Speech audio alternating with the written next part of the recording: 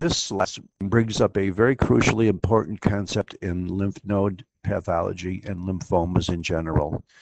Remember, we've already said a million times that in order to diagnose a lymphoma, you need effacement of a lymph node.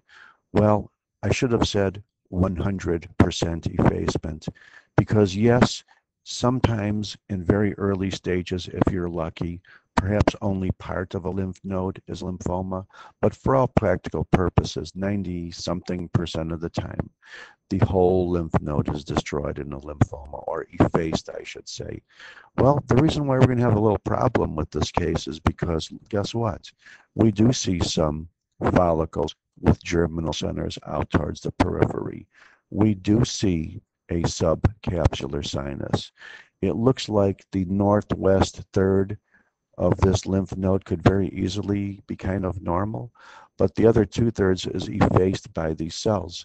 So is this a lymphoma? Well, I already told you it probably isn't, because this usually doesn't happen. So what else could it be? Well, let's look and quit theorizing and figure it out for ourselves. Let's look in this area, which I hope will come to focus pretty soon,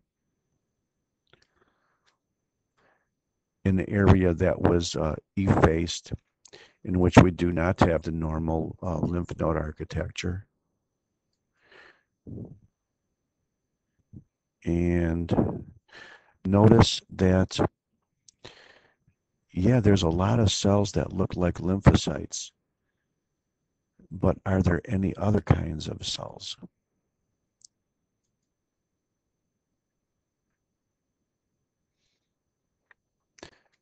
And you will soon see that even though the majority of these cells look kind of lymphoid, take a look over here and here.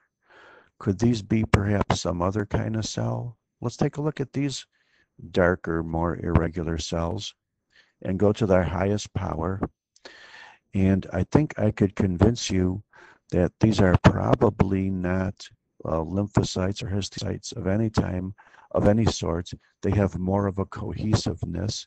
They have other features of malignancy. So actually, this is a case of metastatic carcinoma to a lymph node, which would explain why the lymph node is partially effaced, because most metastatic carcinomas do not involve entire lymph nodes.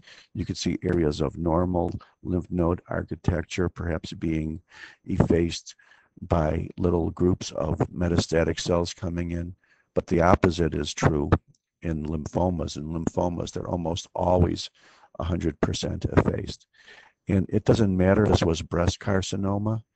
I could tell you it was any adenocarcinoma. You'd probably believe me. And so would anybody else, because all you could say is these cells are malignant. They're kind of interspersed with the lymphocytes. And this is not a lymphoma at all. This is metastatic breast carcinoma. Let me click on another couple areas here and hope I could focus in better. And yes, I can. And in this area, all around here, you see lymphocytes, but in all areas around here, you see metastatic carcinoma. These cells would have epithelial markers, whereas all of these cells would have lymphoid markers. Thank you very much.